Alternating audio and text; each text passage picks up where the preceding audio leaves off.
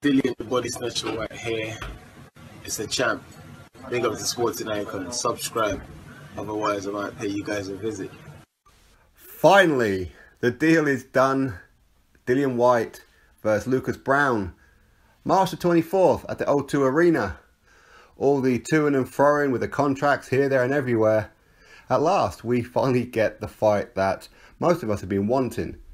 Now, like I said, it has taken a very, very long time.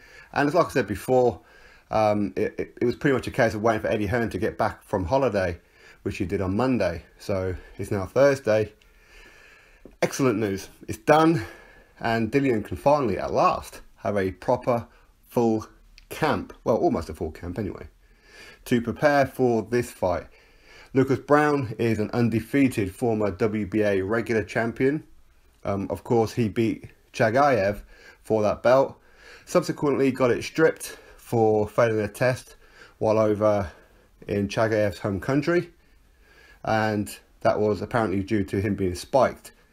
Then he was due for a comeback, and then of course he took some pre-workout supplement or whatever it was, and he failed again. So this is a, as Lucas Browne calls it, road to redemption. So he wants this fight. It's a big fight. It's at the O2. I fully expect this fight to sell out.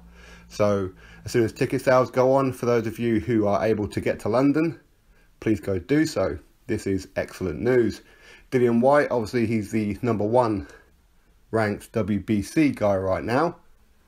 And this is probably a filler and of course experience for him as well, while he waits for the WBC to either make him the mandatory or indeed make him fight Dominic Brazil for the mandatory. For me, hopefully the WBC will make this one for the mandatory. I haven't seen anything about it yet, but hopefully they do. But either way, whether they do or whether they don't, this is a fight you, me, have all wanted for quite a while. It was supposed to have happened on the Takam and Joshua undercard. Lucas Browne said there wasn't enough time to train, all this kind of thing.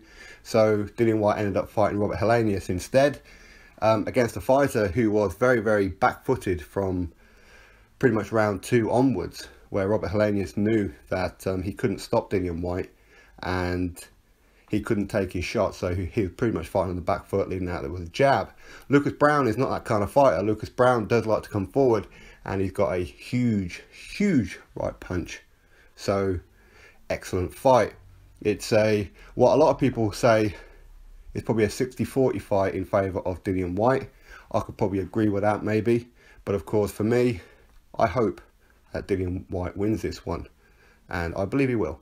So March 24th, O2 Arena, Dillian White versus Lucas Browne. It's now official. Like the video, drop yourself a comment and subscribe.